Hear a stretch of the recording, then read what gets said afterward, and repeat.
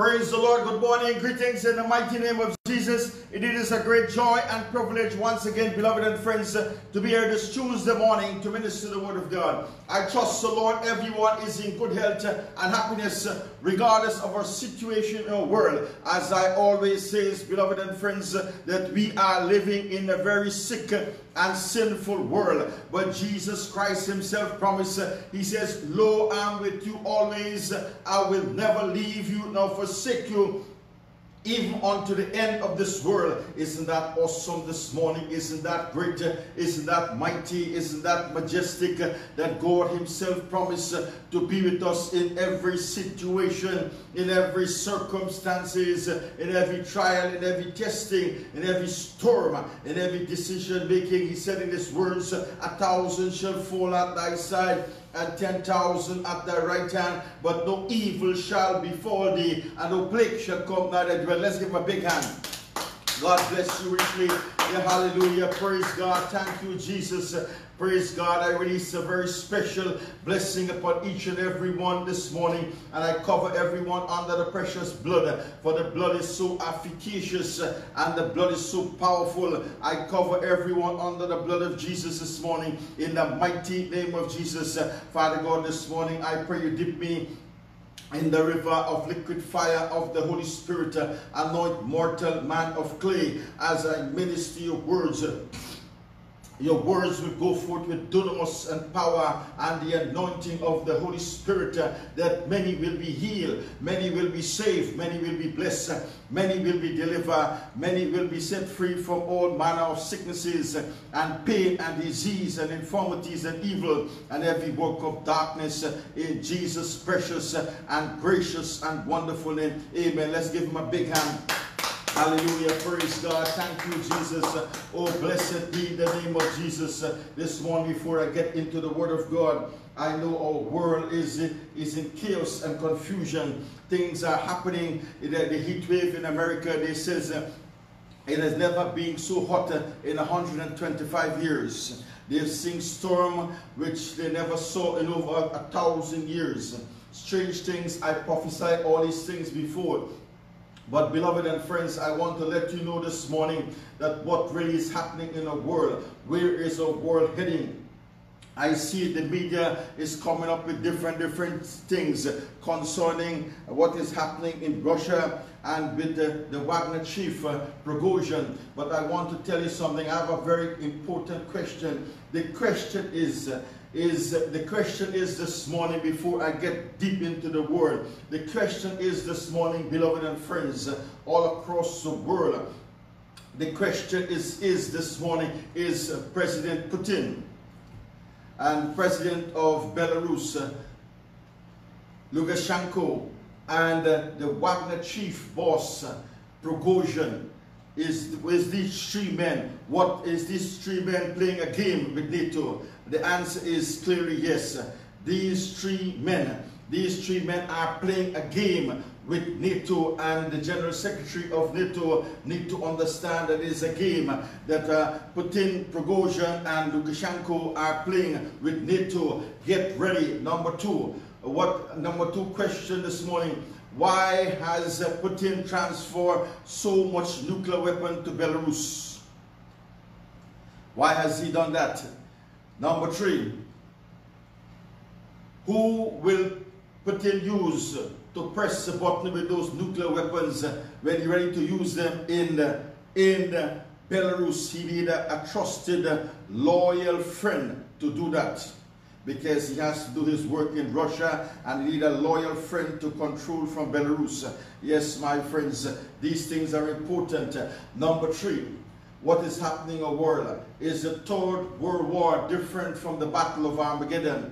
Yes, the Third World War is different from the Battle of Armageddon. After the Third World War, yes, things will change. The Battle of Armageddon will be the end, when little before Jesus returned. So it's different altogether. It's a different war altogether. My friends, what our world is heading towards very soon, we need to understand all these things. What is happening, how much what will happen in the Third World War. I explained before in the Third World War how much people will die. But let me tell you, in our world today, we have about 8 billion souls in our world. But when the Antichrist takes over, that means it will only be about half the amount, about 4 billion souls. 4 billion people will live in the world. You says, Prophet, what are you telling? You making me get goosebumps today. No, what I'm saying is true. Let's say about 1.3 billion will go in the rapture. That's before the Antichrist take over. 2.66 billion will die. What is happening? Yes, and the other question, will the Third World War be long? No, it will be a very short war, but lots of destruction, and it will make room for the Antichrist to take over the world very soon, which he will rule for a 7-year period of time. Yes, congratulations also to NATO, who will get 2 additional members soon, Finland and Sweden, into NATO 32. But remember that what is happening now. Let's see that that NATO goes to war. NATO goes to war with Russia. Will NATO win that battle? Will NATO win that war with Russia? Remember, if NATO go to war with Russia, China will back Russia, Iran will back Russia, North Korea will back Russia. In the dream I had over 2 years ago, I did mention about the 4 black angels, which is China, Russia, Iran, and North Korea. You know the outcome. Check that message 2.5 years ago, hungry for help. Praise the Lord. These are important things today, my friends and beloved. We all know that America took the world, took control of the world after the Second World War. After the Second World War, through the World Bank and IMF, America became the superpower controlling the world with their currency. It so happens to be that they control the world for 70 years, but it will be different around this time. Now America has about $31.46 billion in debt. Now, in a war, the last Second World War, most times when you have World War, debt are wiped out. But in the Third World War with America, $31.46 billion be wiped out. No, this is a different war. Will America win? No, my friends, there will be no winner. There will be no winner in the Third World War. You says, Prophet, what are you saying? No, what will happen there? The Antichrist will take over after the Third World War. The Antichrist will take over when everything collapses, and there will be a one world ruler, a one world government, a one world currency, a one world religion. I will not be here, but I'm just saying these things. These things are going to happen to this earth very soon. We are seeing strange things are happening. I preach a message, what will happen in the first 40 days.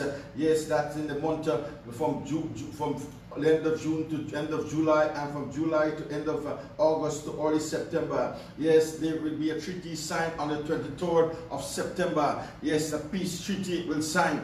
We do not know what will happen within the 80 days. Roughly 80 days from now, strange things that has never happened in the face of the earth will happen within the 80 days. We're already about 20 days, and we're breaking records of 125,000 years. We never saw the heat like before, and 1,000 years we never saw flood like that. More strange things are coming upon the earth. Beloved and friends, the end times are upon us.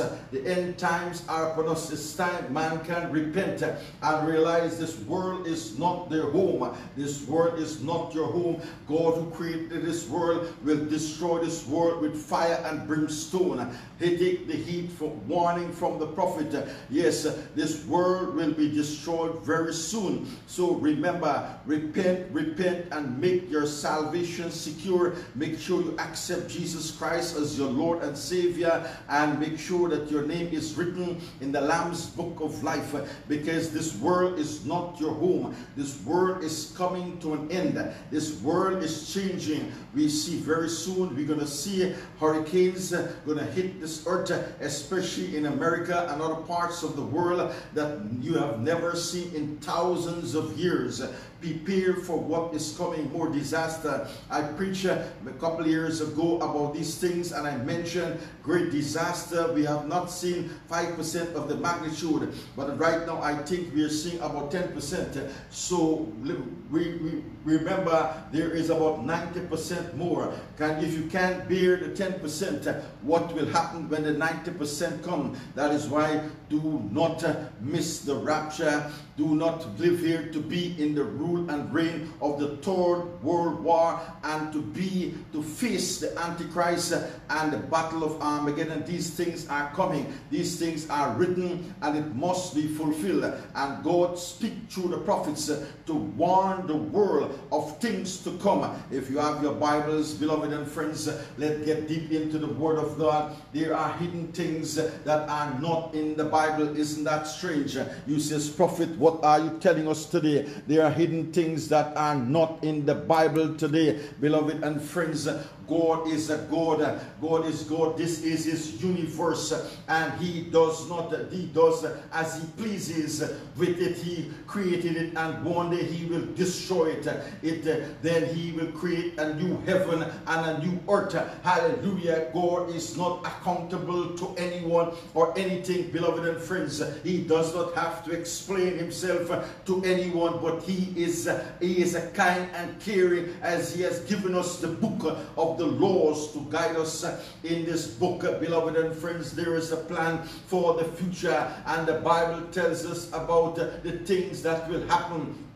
We and the world are part of a timeline. Yes, a timeline of human history. We are moving closer and closer to a day of the calendar that we cannot name. Beloved and friends, history is not just repeating in circles. It is a progressing along our timeline. It has a beginning and it will have an end. History is moving from the beginning to the end. Are you hearing me today? However, on this timeline, God has not revealed all the details.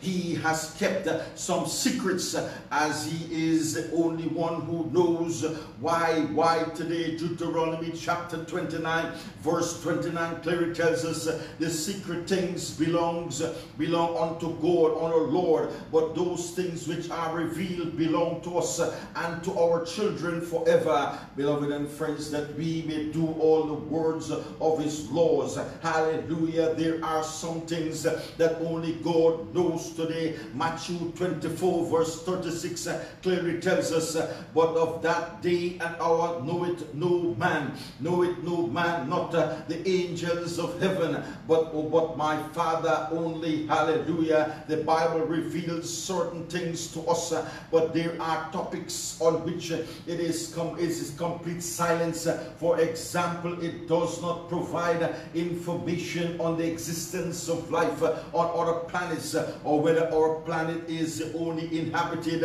one. My beloved and friends, the Bible also does not disclose the specific identities of all the angels and their heresies. While Scripture mentioned numerous holy angels, God has chosen to keep the majority of their names secret from us. Furthermore, today God has not given us history before creation. Beloved and friends, we know very little about what happened before the foundation of the earth.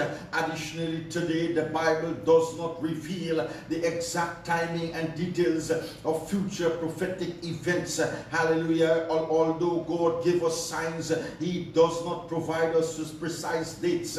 Hallelujah. Those are kept secret furthermore. Yes, my friends, the Bible does not provide us with full details of heavenly or celestial realms beyond the mention. Beloved and friends, it is closer than God has chosen chosen to keep things secret from us. Hallelujah. All these are aspects that God has kept hidden from us. However, today this is one of the most remarkable attributes of God himself. He dwells in a realm above us. Hallelujah. A realm of mystery. Yes, that cannot be seen without our natural eyes. He resides in a glorious place. Yes, that no man can enter. Yes, beloved and friends, his existence transcends our understanding and knowledge. And I believe that this poses a significant challenge for the carnal mind. The carnal mind seeks to diminish God's creation and brings him down to a level that we can comprehend. Beloved and friends, it attempts to confine God to a position just slightly higher than us as humans. But God is not merely a bit above us. While we need oxygen and depend on this earth for survival, God does not. God does not. We are limited to this world and this realm, but God is not today. Hallelujah. The Bible states that his thoughts are not our thoughts, and his ways are not our ways. Just as the heavens are higher than the earth, so are his ways and the thoughts higher than ours today. God perceives the world in a manner different from our limited perspective. Yes, my friends, while we observe the world from the ground, God views it from above. Yes, my friends, we see the world as it exists today, but God comprehends its past, present, and future states.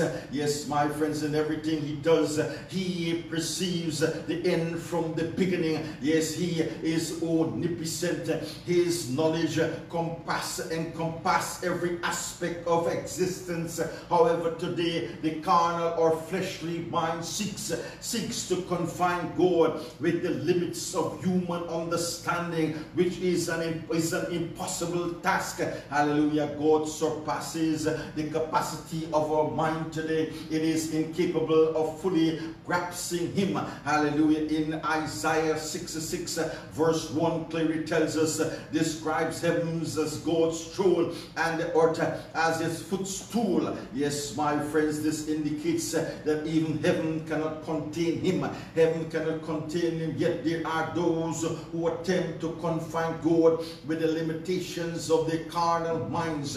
Beloved and friends, God surpasses the confines of our minds today. Yes, the Bible teaches us that certain things are meant to remain secret and belongs to God only. There are aspects that we will never fully comprehend or discover. Yes, my friends, some things are best left unknown today. The Bible begins with the statement, in the beginning God. In the beginning God created heaven and earth. Yes, it does not provide details, accounts of God's history before creation, nor does it satisfy our curiosity recording certain matters today. Beloved and friends, the story of Satan is disclosed because God deemed it necessary for us to know. Hallelujah. Without it, it will have remained unaware of his fall from heaven. Yes, my friends, these imagetic aspects, the ones that define understanding today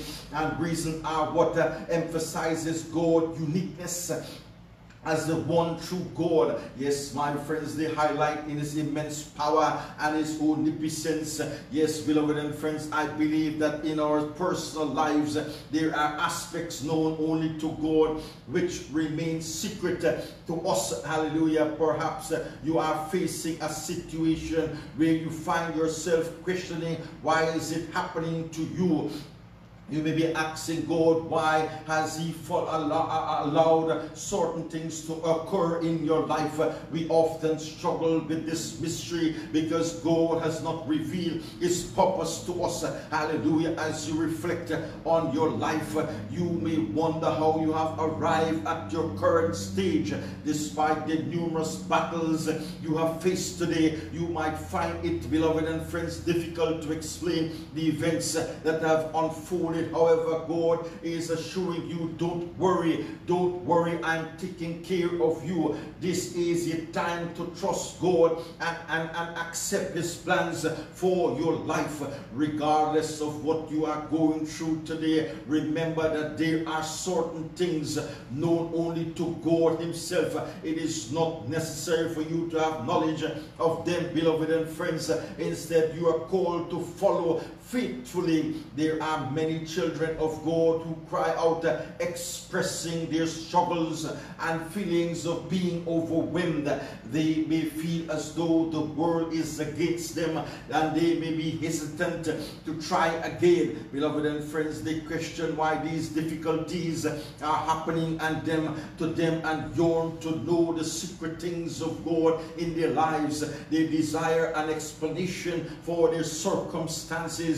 However, today God respond to them today, my friends, to us to trust Him. Trust Him. He promised not to let them down. Trust in me. He says, I will never forsake you. Trust in me. I will never leave you. Hallelujah. Trust in me, for I will promise to be there for you. Yes, no matter the difficulties you are facing in your life, regardless of what the enemy or the devil has brought upon you, I will stand by your side. I will never abandon you, yes, nor forsake you, my friends.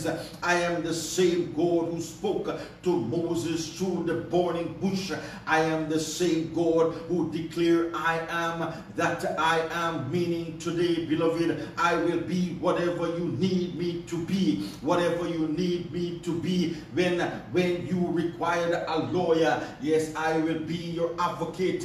When you are in need of healing, I will be your physician. When you long for a companion, I will be your brother. Hallelujah. Praise God. So, my friend, today I ask you today, why don't you trust God? Why don't you trust God? Perhaps certain events have occurred in your life that have led you to question why there may be circumstances that are beyond your understanding. However, there is no need to worry about these things. Simply place your trust in God. Hallelujah. He has never failed anyone, beloved and friends, and He will not start failing you today. Trust in Him wholeheartedly. Hallelujah. The Bible states in Romans chapter 8 verse 28 in the King James Version, and we know that all things work together for good to them that love God, to them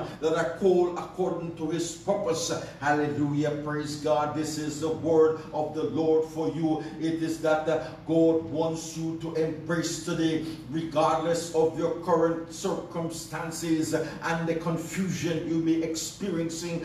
God, my friends, wants you to trust Him. He desires your faith today, and for you to acknowledge that you trust Him.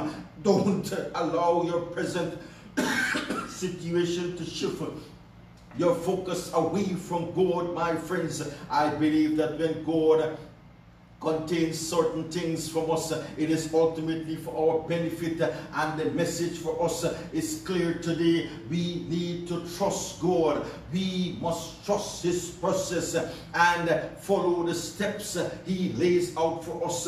It is time to cease complaining and be curious, and instead placing our trust in God. Hallelujah. As Proverbs 3 verse 5 to 6 says in the King James Version, advises trust in the Lord with all thy heart, and lean not unto thy own understanding. Yes, He says, in all thy ways acknowledge Him, and He shall direct thy paths. Hallelujah. Praise God. As human beings today, we often seek explanation for everything. Everything we question why bad things happen to us and why we go through tough times or season, especially when we identify as children of God. Hallelujah. We desire answers and yearn to understand the reasons behind these challenging circumstances. However, today the truth is,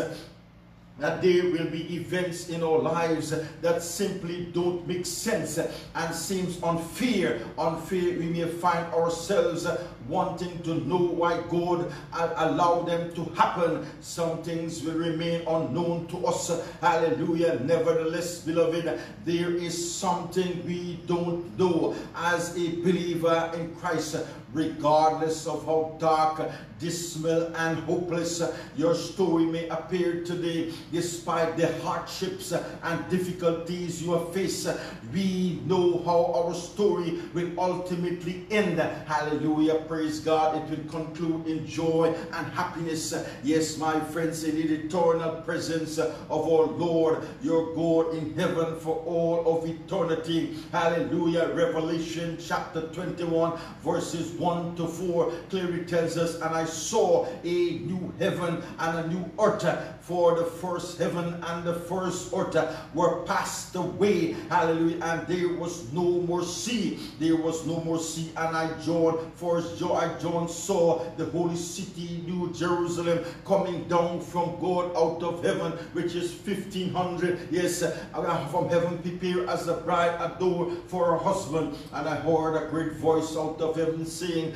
Behold, behold, the tabernacle of God is with men, and he will dwell with them, and they shall be his people. Yes, and God himself shall be with them, and he shall be their God. Hallelujah. And God shall wipe away all their tears from their eyes. Hallelujah. And there shall be no more death, neither sorrow nor crying, neither shall there be any more pain, for the former things are passed away.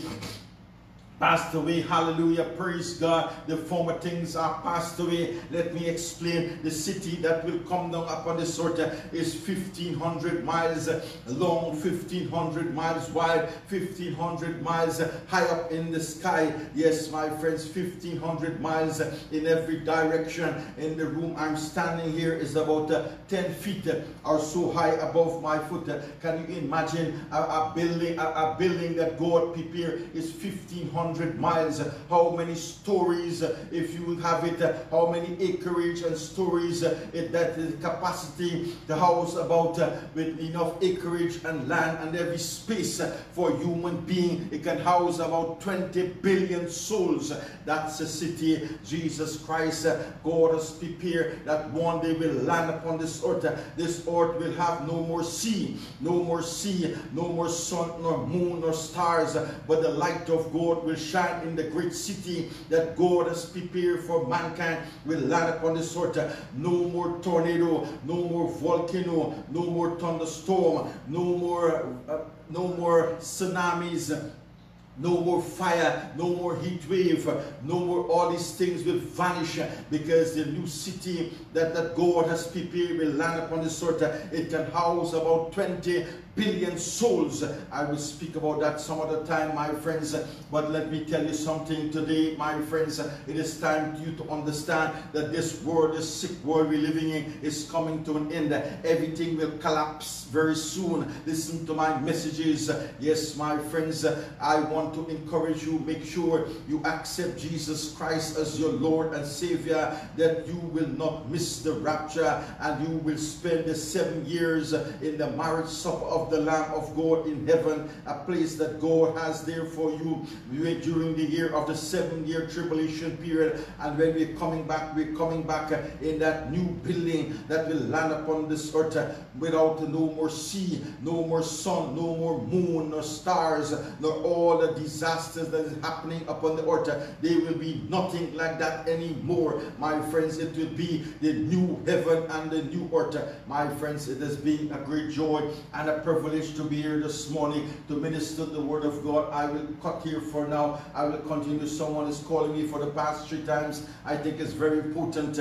Praise the Lord. God bless you richly. Do have a sweet and wonderful day. I'll see you in the next session, and I promise to pray for you in the next session in Jesus' precious and gracious and wonderful name. Amen and amen. I love you dearly in the love of God, in Jesus' precious and gracious and wonderful name. Amen and amen. Thank you, Jesus. Praise God. Hallelujah. Amen.